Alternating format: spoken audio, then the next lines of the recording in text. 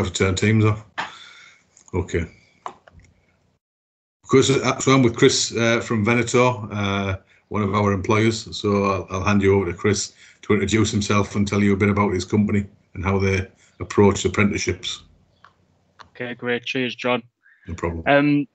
So I'm Chris Taylor. I'm currently employed as a HR officer, and I've been working on the site that I'm working on for 6 years, and I take the lead on pretty much all the apprenticeships for the site as well.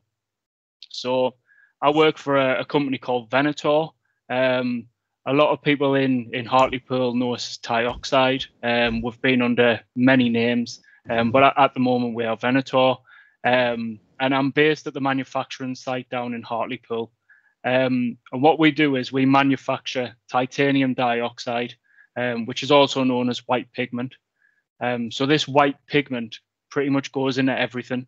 And one of our key grades that we make on the site is for coatings, so such as paint, both used domestically and industrial coatings as well. So to produce titanium dioxide, or the white pigment, we use various techniques.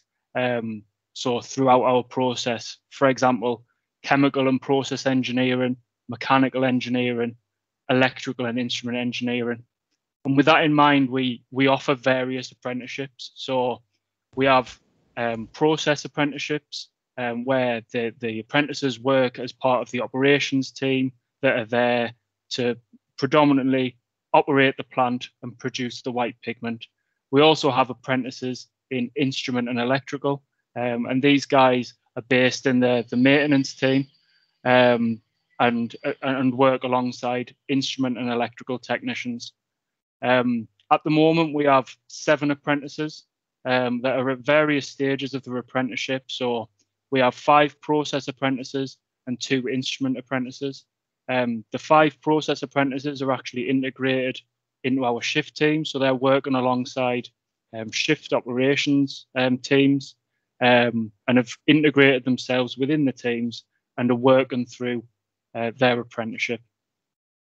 When we recruit apprentices, what we generally do is we ask, so there'll be an advert that will go online, and then we generally ask apprentices to send their CV as part of the application process. They'll then attend an interview, and if they're successful at the interview stage, they would then go through from there for their apprenticeship.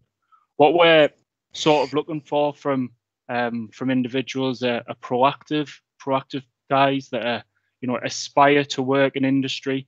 I've got a keen eye for problem solving and fault finding, and that they're like the key attributes for successful apprentices. Students studying sciences, maths, engineering, design, subjects such as that. That's the sort of studies and courses we're looking for. Yeah. In terms of the apprentices, so what they tend to do is they spend the first year in centre, and then they'll move to site and they'll spend 18 to 24 months on site on the job training, following a training plan where they'll learn the core skills of the job. They'll pick up various other supplementary skills, we call it. A lot of our technicians or process technicians and maintenance technicians very much intertwine and use various maintenance techniques. So they're sort of the other supplementary skills that the apprentices are likely to pick up. Yeah.